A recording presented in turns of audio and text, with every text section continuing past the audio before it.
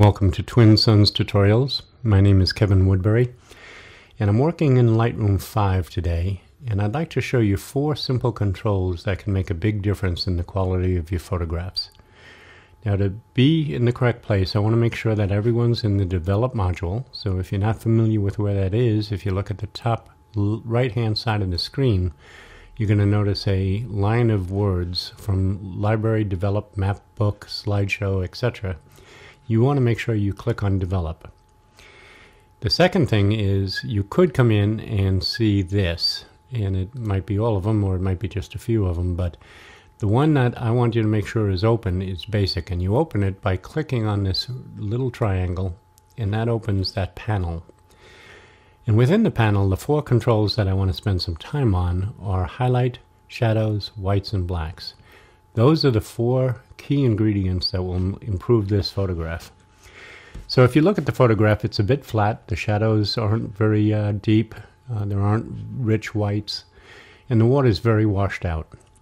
So the easiest way to improve this, you might want to look at exposure and do that, but exposure doesn't actually work in the same way, and it won't give you the same good results. So the 4 that I'm going to have you look at are highlights first. And I'm going to actually reduce the highlights because the highlights are a bit washed out, or burnt out, excuse me. And when you'll notice when I reduce those, you can see more of the little droplets, especially in this area right here where I'm circling.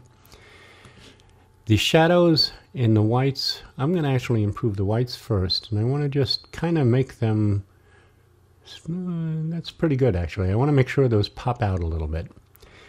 The next one is the one that's going to show the biggest difference in this photograph, and those are blacks. Now, as I reduce the blacks, the colors deepen, and just watch that in the boat and in the water as well. So I'm going to come down until I'm happy that that's a nice color, and I think that's pretty good. Notice how deep the green is, and the red and the yellow, and the water has actually lost its haze and now has a deep color. And you can actually see more texture this way as well.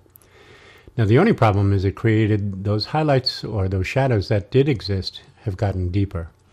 So I'm going to actually go to shadows and I'm going to lighten those. And I think that's actually pretty good for my taste anyway. So now I see some detail in the shadows, and especially up in the front of the boat. The whites aren't burnt out, but they're nice and clear and crisp. The water has lost its haze. And the way to see the difference is if you click on this icon down on the bottom left side of the screen. This is a comparison of before and after.